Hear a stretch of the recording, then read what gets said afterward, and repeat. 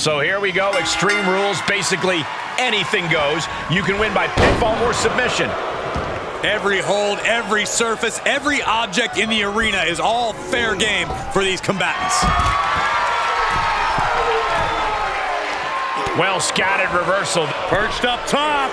Good Lord, taking flight. Soaring through the sky and crashing onto their opponent. He may be in a bad way here. You ask for extreme, you get extreme. Though this looks like a little more than was bargained for.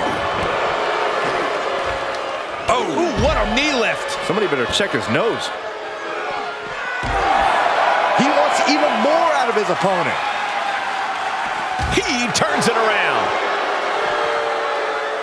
Clearly hoping something. Going for the home run. Oh, he knew exactly what he was looking for when he started digging under the apron. No one just finds a sledgehammer. I'm absolutely stunned. A display of near superhuman resilience. After seeing that, it's hard to imagine what it's going to take to keep this competitor down. That was a golden opportunity to end things. Now he's got to hope the opportunity presents itself again.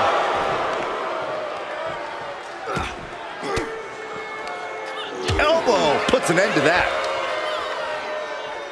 Boom! Oh, what an elbow! He's absorbing some tough hits now. In order to succeed in Extreme Rules, perched up top, all the way to the outside. And that was a collision you don't want to be on the receiving end of. Came down like a wrecking ball on a cinder block. Back to the locker room they go. Oh! Into the lung blower. And he is now in a He's trying again. That's it. Calling it by knockout.